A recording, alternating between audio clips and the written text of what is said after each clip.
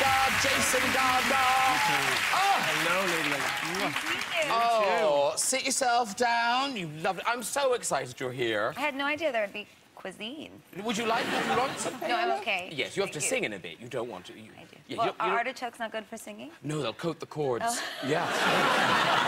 I know these things. How are you? I'm so well. All the better for seeing you. I wore this for you. Thank you. It's a young Irish designer named Circa O'Reilly. So I wore this for you. Wow. Listen, spare your blushes, but I want to begin by just sort of celebrating Lady Gaga with some of these amazing statistics, right? So, the last single, Born This Way, #1 in 17 countries, 69 million singles sold, 23 million albums, just the one album, 23 million of them sold. Highest grossing tour ever for a debut album, 1 billion views on YouTube, the most downloaded artist in history, and according to Time magazine, the 5th most powerful person in the world. You're 25! You're 25 years old! Wow. Make me some blushing. You're only 25? 25 years old! Honestly, I'm just really, really happy to be here, and I appreciate... I'm gonna, like, start crying. I appreciate so much the support of the UK, and... I love you, Gaga! I love you, too. I'm sure a lot of people here... a lot of people here have seen the Monster Ball tour. I know Gwyneth's seen the Monster Ball tour.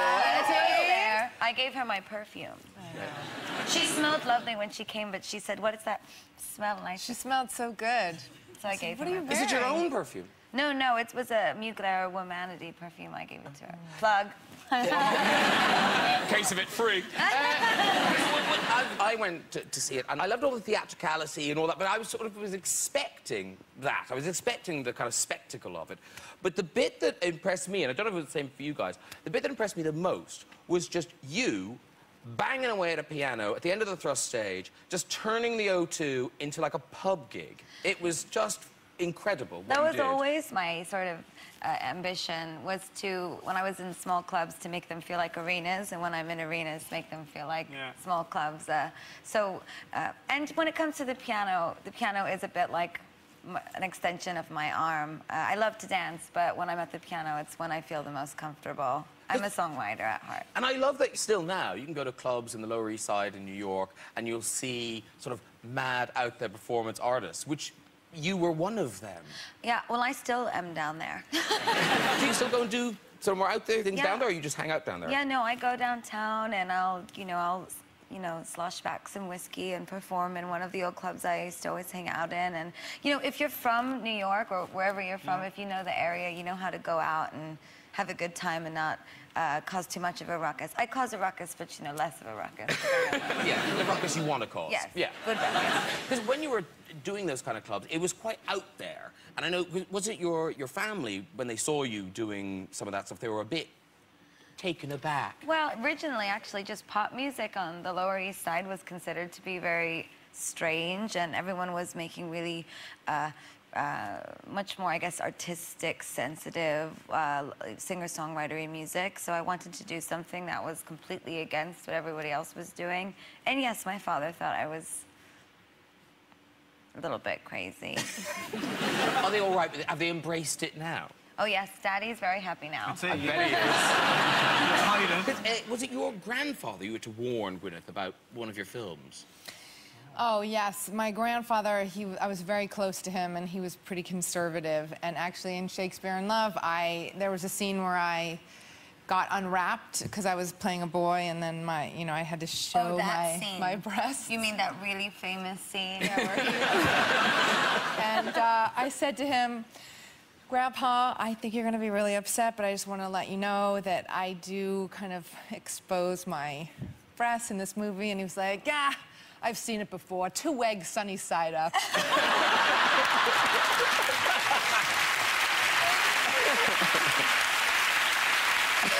I did the same sort of thing recently before the Monster Ball aired on HBO. I called my grandma, and my grandma's blind. But I still had to call her and warn her because early in the show I say, I don't know if you've heard, but I have a pretty tremendous dick, so get your dicks out, New York City. And so I called my grandma. I said, just wanted to explain, Grandma, that it's really just meant to be a metaphor for being strong and being aggressive and having a good time. And she just said, I don't understand. And my sweet grandma. Because, Jeffrey, you embraced the nudity as a student actor, didn't you? When I was at university, it was the late 60s, early 70s. It was a very countercultural time, and a lot of really hot stuff was happening on campus.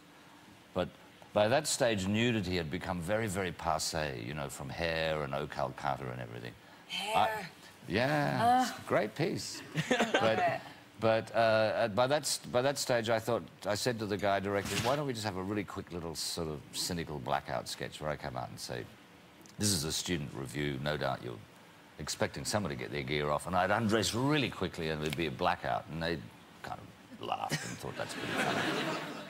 Unfortunately, the director of the newly formed Queensland Theatre Company saw that review, and that's how I got my first professional gig. And I suppose, like to think that he thought I had a big future in front of me. Me too. I could see that coming. Yeah.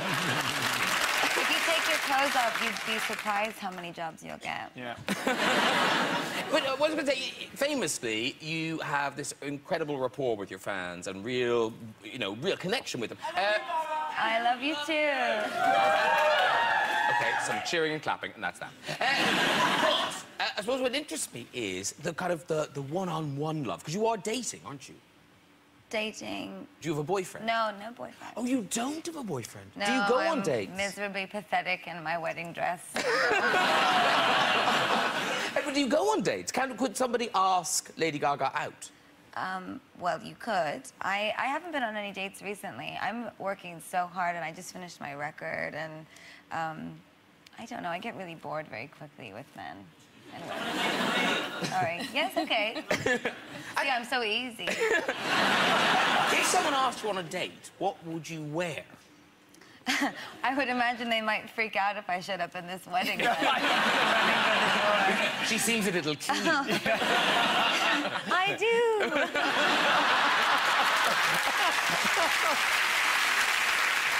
But now, obviously, you love clothes and fashion, but fashion sometimes doesn't love you. There have been a series of well, you've fallen off your shoes a couple of times. Yeah. Was Heathrow the first one? I ate shit at Heathrow. Oh, there you go. Thank you. Just in case I needed to be reminded. Well, no, there was a really horrible picture of you at Heathrow, and we didn't choose that. That was just you in mid. Oh, that's the good one. That's the good one, yeah, trust me. I was flying, actually. No, I had these really big shoes, and I was so excited, and I was on the plane saying, oh, I can't wait to show off my shoes. They're from Japan. They're custom. They're like 50 feet tall. I couldn't wait, and I took 3 steps, and I fucking fell so flat. And all the cameras were on me, and I said, they're gonna, London's gonna think that I'm a wasted mess, which is a little bit true as well. Because it is difficult. Gwyneth, were you were on a red carpet in... Oh, I once had one disaster, like crazy. I went to a premiere of a friend's movie, and I was wearing these pair of pink suede pants. It was the 90s. And apologize to me about pink suede pants. Timeless. Timeless.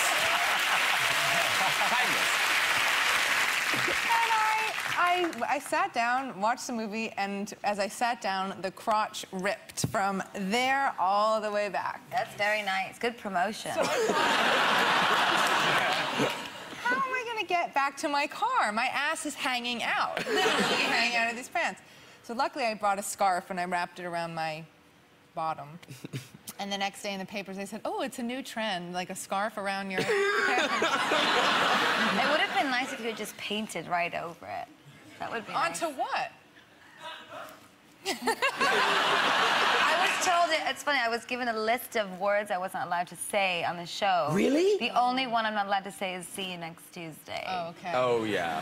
I just made that. Did you see that? Everyone went, oh. Oh, you did say it in America, didn't you? Yes. But you knew you couldn't say that in America. Course. You did. But I live here now, and But you said it about your grandmother! I was kidding. Sort of. That's a heavy word to be joking with.